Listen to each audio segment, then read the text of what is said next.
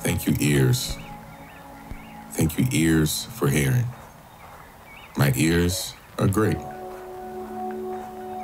Growing up, I had a really small head with very small ears, and I was told that I looked bad in hats and that my neck and head and ears didn't match each other.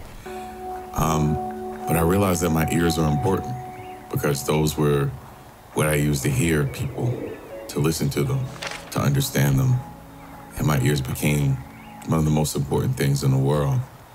So to anybody that is having issues with a body part or any part of themselves that they just don't love, understand that all of these things put together equal a pretty amazing, beautiful person that stands out and is worthy of love. So I love the hell out of my ears.